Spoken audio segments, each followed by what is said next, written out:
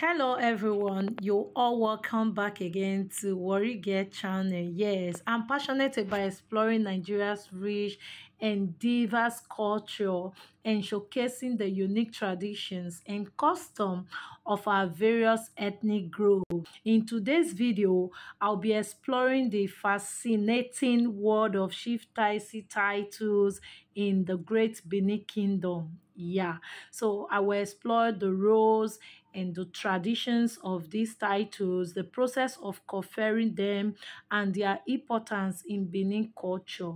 So don't forget to like, share, and subscribe for more captivating insight into Nigeria's cultural heritage. So let's get started. The chieftaincy title, first of all, before I go into this history, this is based on my research, okay? So I know a lot of you know more than this, so do not forget to put it in the comment section.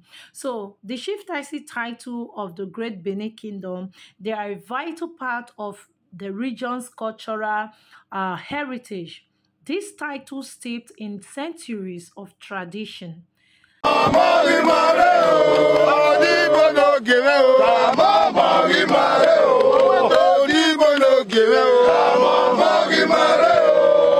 And they are exclusively conferred by the Oba of Benin.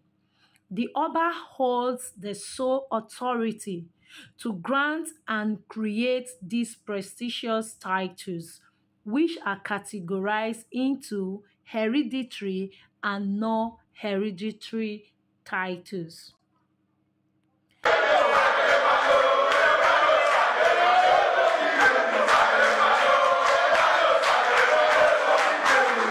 So let's take the first one.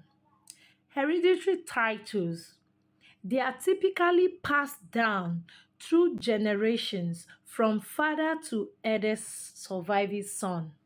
This practice ensures the continuity of family legacy and honors to those who have served the kingdom.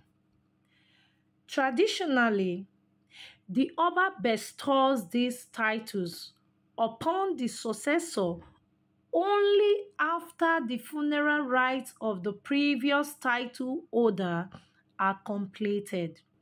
This process underscores the respect for ancestors and the importance of familiar lineage in Benin culture.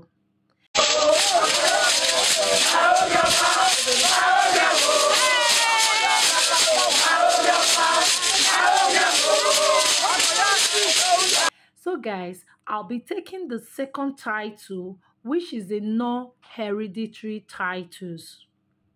So when we talk about the non-hereditary titles, they are titles that are awarded based on merit rather than lineage.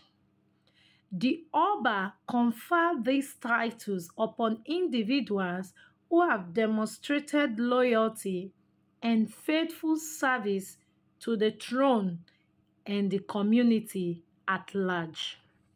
The Oba also has the discretion to create new titles, which can be granted either upon request or as a voluntary honor.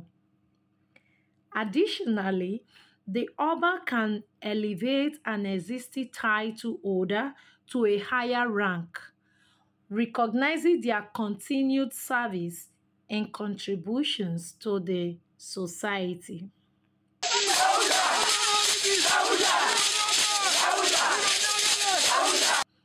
So guys, in this next phase, I'll be talking about the conferment of titles in Benin Kingdom.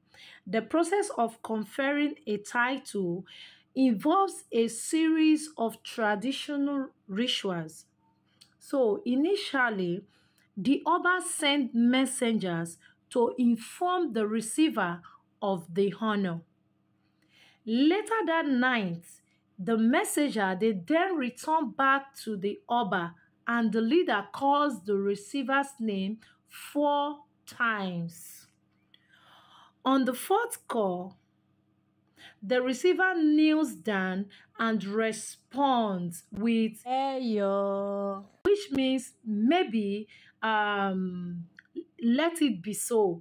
The second in command there announces the new title. Customary gifts are exchanged, and 2 days later, the receiver visits the palace to express gratitude to the Oba. So let's talk about the confirmation of titles. Before someone can even exercise the authority over any title that's been given to them, guys, it has to be confirmed publicly.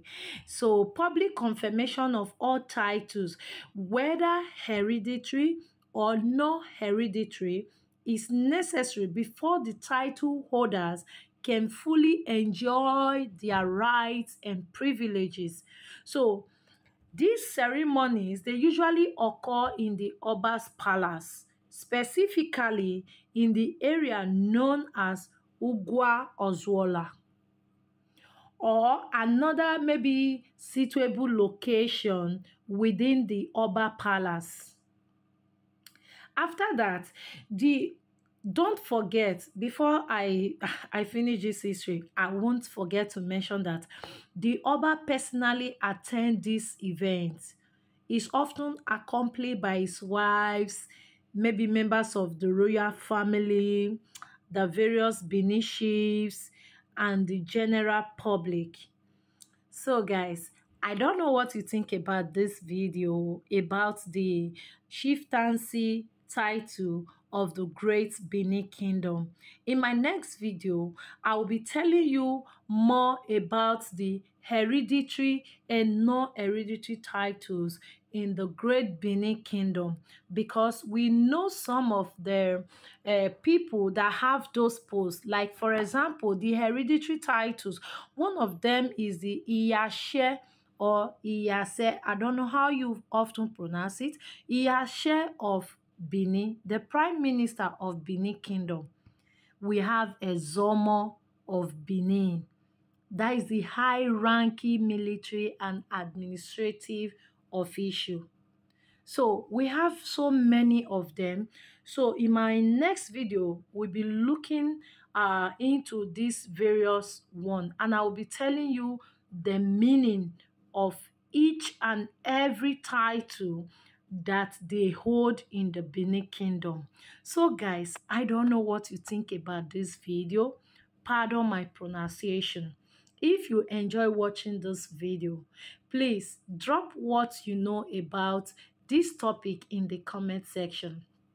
Don't forget to like, share, and also subscribe to Warri channel for more interesting content like this. Thank you so much, guys, for watching. I will see you in my next video. Bye-bye.